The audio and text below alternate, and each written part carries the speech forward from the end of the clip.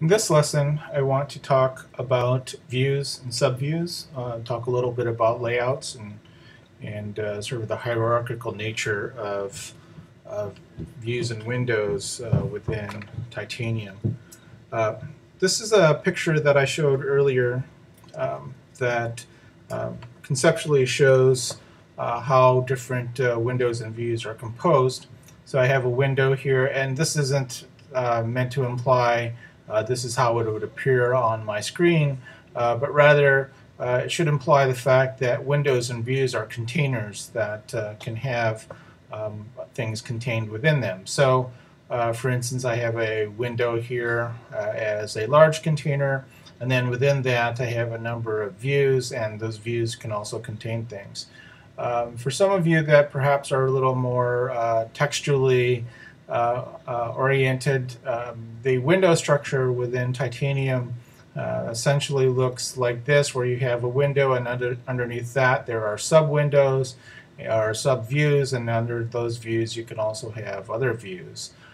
So if I were to textually represent what I've drawn over here, I've got views 0, 1, 2, and 3, and then view 1 contains a view, and view 2 contains a view. So I want to show this programmatically and how this appears within Titanium and how that ends up working out as far as the programming is concerned.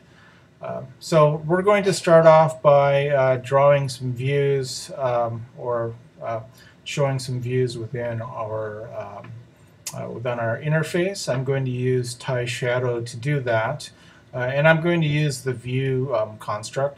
It actually turns out that the view is the superclass for a number of different widgets that are found within Titanium. Most things are inherit from the view. So for instance, if I go to a picker column, you'll see here that that's a subclass of view. Same thing with let's take scroll view. That is also a subclass of view. Okay, so let's go to TieShadow. Here is my window with a white background.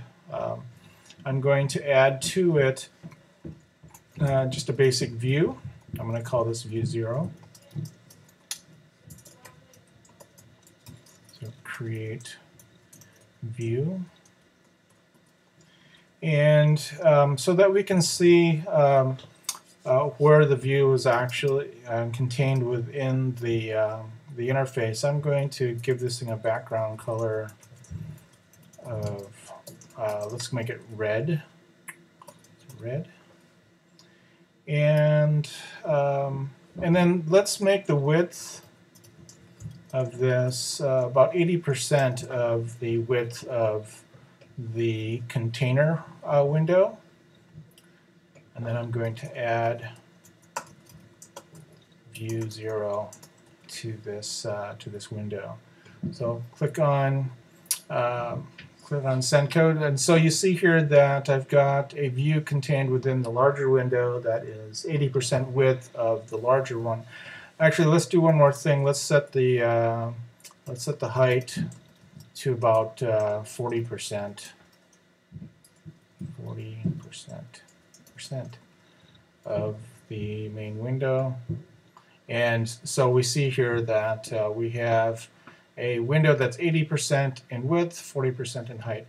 I'm going to change one more thing with the window. I'm going to use a vertical layout.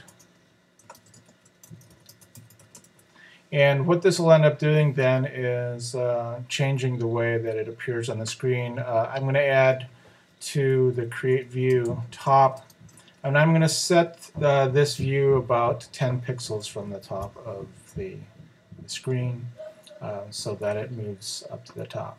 Okay, so this is this represents my window. This represents a view contained within that window. I've done this hierarchically, so I've got my window and it has contained within it a view. Let's create another view and put it inside the window again. So I'm going to copy and paste it. I'm going to call this view 1. And instead of having this, actually, what I want to do is I want to put this view within the within this other view. So let me number this view 00, and I'm going to add view 00 to that first view. So view 0.add view 00. Let's set the layout for this view to also be vertical. Actually, let's make it horizontal. Wrong one. And let's make sure that the view gets placed 10 pixels from the left of the edge of the parent view. Okay, so, oh, and then I need a different color. Let's use white so that we can, actually, let's use blue so that we can see it inside the container view. All right, so there it is. And, oh, one more. Set the width to 40. So we have a view contained within a window with a view contained within that. So again, these different views are can be composed hierarchically, and the idea here is that you want to be able to manage each of these different views, have them contained within as modules, and then use the entire module as a whole, with everything sort of being managed within the view. So one of the things that would be interesting here is, let's say that I move the this main view, instead of having it be 10 pixels from the top, I have it be 50 pixels from the top. Now, since I have this sub view contained within it, the whole piece will move. So let's do that. So you see that this view here is managed as a whole, and so I can start to do different things like manage the group instead of managing the each of the individual pieces. So I can move this down so the top is 50% instead of up higher on the screen, and everything ends up being managed as a whole. So anyway, so that's one of the things that is available within Titanium, this ability to manage each of these different views. We've seen here there's some different ideas, at least on how views are composed hierarchically.